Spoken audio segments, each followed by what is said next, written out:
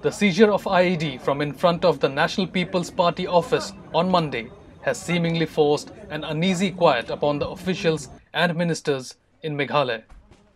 Despite repeated attempts, Superintendent of Police of Shillong City, Vivek Syiem, Superintendent of Police Sylvester Nongtnger, Meghalaya Home Minister Lahkmen Rymbui and Chief Minister Conrad Sangma decided to steer clear from commenting on the alleged security breach.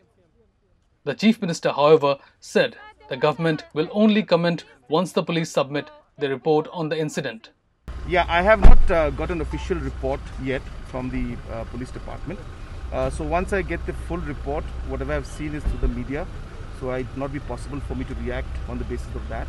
So once I get a report from the officials, once the police gives me a full detailed inquiry into this entire incident, then I'll be able to make my comments to the press. So kindly wait till I get a report from the officials of the police department. But isn't this a lapse? Because we're seeing that earlier there were threats already to politicians. That's why I said that without getting the report, it's difficult for me to give any comment. This is a law and order question you're asking me.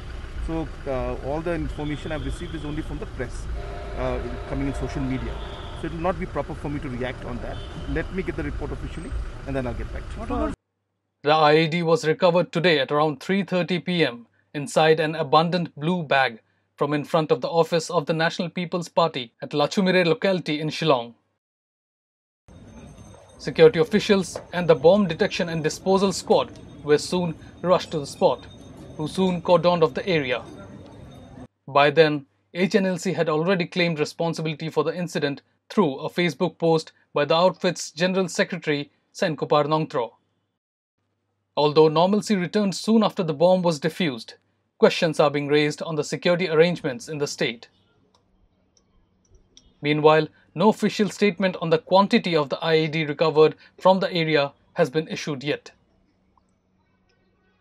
While the police headquarters were quick enough to issue a statement confirming that the bag recovered in front of the National People's Party office here in Shillong City at Lachumiere locality had an IED in it, no one from the government has been able to provide any further details about the incident.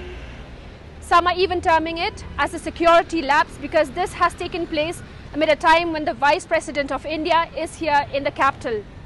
This is Princess Rashir for EastMojo.com in Shillong. Don't forget to like, share and subscribe to EastMojo. For any queries, put them down in the comments section below and press on the bell icon for notifications.